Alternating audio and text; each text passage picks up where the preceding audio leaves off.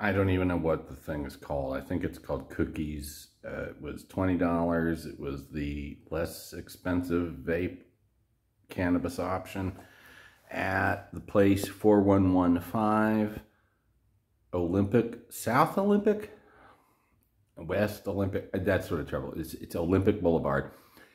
And I can't remember the name of the store, but it's 4115 something Olympic Boulevard. And the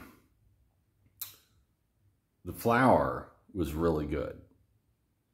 The wax isn't bad, but I'm tired of my terp pen. I need a better rig, but you gotta spend $70 to get a good rig. Wah.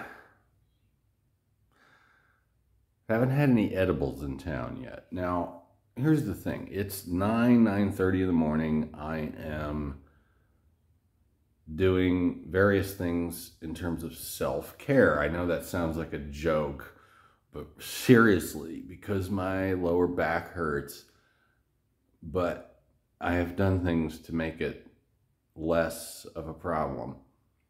But I'm going to need to go to a dispensary again later. And I'm tired of driving. I want to use the public transit system. The other thing that's on my mind is that I'm still I got that song, It Never Rains in Southern California, in my head because I don't entirely know what I'm doing. And yet, at the same time, the first line of that song, got on board a westbound 747. Didn't think before deciding what to do. Now, I know a couple people, I'm not saying I know that they can help me. I don't know.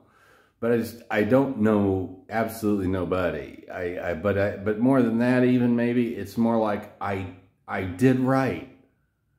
And it turns out it's like close to an hour, 45 minutes, whatever. I did write something. And it is something that I can do. And it's not terrible, all of it. And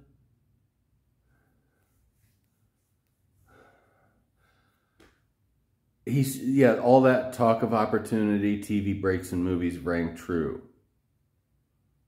Well, I'm not doing it for that reason. I need work. I want to do certain things. But there's something about that song where I'm like, what happened to the guy and why did he do the thing? And it seems a little overly simple, although maybe that's the point. It's like if you really don't even have half of a clue of what you want to do and you come here because this is a place where there's things to do, then you're going to be in trouble. But I have half of a clue, and I'm all right with that for now. We'll see how that works down the line in about 10 days or whatever. But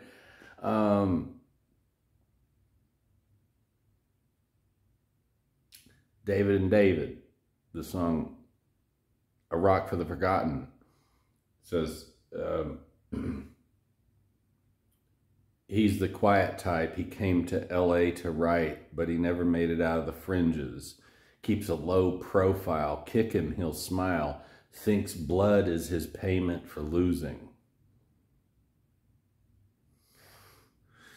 Well, I have already written, not as much as some people, I grant you that. I totally understand that part of it, but I've written before getting here. I think that's the funny thing, is like he came to LA to write. Now, did he write anything before? If somebody comes here thinking they're going to have the thing is, yeah, it's weird. In May, I could write in Oklahoma. In June, I could not write. Circumstances oppressed me. It made me feel like I'd better take care of myself by not putting more of myself out there, even if it's only on the page. But that once I got here, I'd already written enough to have something to go forward from, right?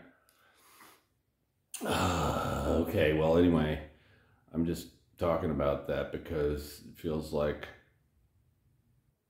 I'm going to face struggle. But I'm not as completely incapable or as ill-fitting as some might be. It'll depend on what I run into, how I go about it, etc., what kind of luck comes into play. Also, one last thing. Velvet Underground.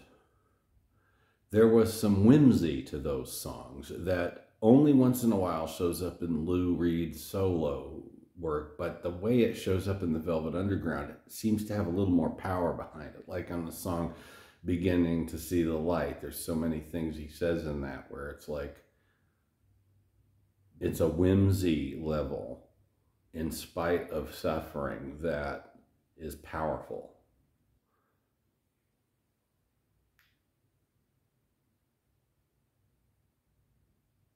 That isn't maybe discussed that much because of the hit element.